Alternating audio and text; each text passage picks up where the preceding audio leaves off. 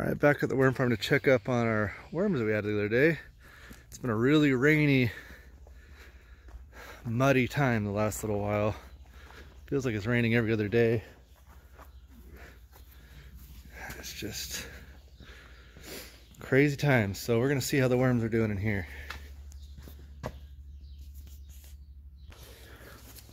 Looks like there's some string from that stall stuff.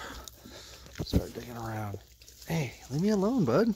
Just because I'm here doesn't mean I have to pet you.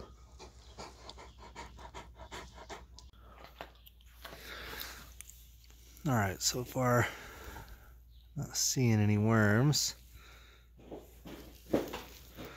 Oh, wait, no, I am. There's one. Let's see, let's grab it, let's see what. He's alive. Part of the issue is so it was really warm when I added these worms. I am seeing more. Knocked that one out over there. So they are kind of digging around. There's not a ton in here. I only added maybe 1,000 from my house.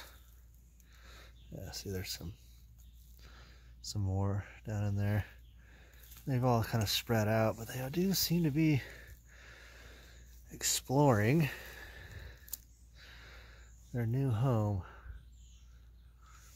Let's find some more. Let's really dig down in there. It's been kind of cold, so I'm sure some, I don't know, they lived outside of my house. They should, oh, there's a whole pocket. Yeah. They're doing fine. All right, so worms are, let's see if there's any up here. Not that I see right away. But man, this is some good stuff.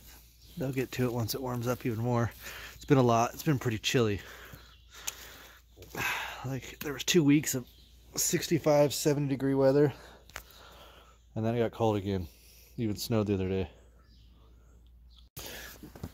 So even with the little cold snap we've had, these piles are still about 50. Yeah, about 50.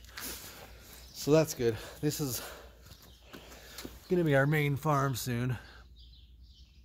That one's a little below 50, I guess, since it's not as deep over here. This we're almost done sifting. This is all finished. Cleaned all this area up, moved the sifter over. Not finding as many worms as I hoped in here. That's too bad. It might have just dried out too much. But there's some cocoons. And then everything that goes through the sifter that doesn't get sifted, like the cocoons and any worms that make it through, ends up just getting dumped on here. So this is seeded with cocoons and a few worms. Not a serious amount though. I'm gonna start buying worms here now. Since these seem to have survived the last 3 weeks since I added them, I'm gonna start buying worms and reseeding the farm. And we've learned from our mistakes last year. Things should go better this year and a lot faster. A lot better food, a lot richer food. I think they're gonna chow pretty good. Since I only have those, bucket full of worms from my house in there, I'm not gonna bother feeding since they still have a lot of food and it's still warming up. They're still traveling, getting to know their new area.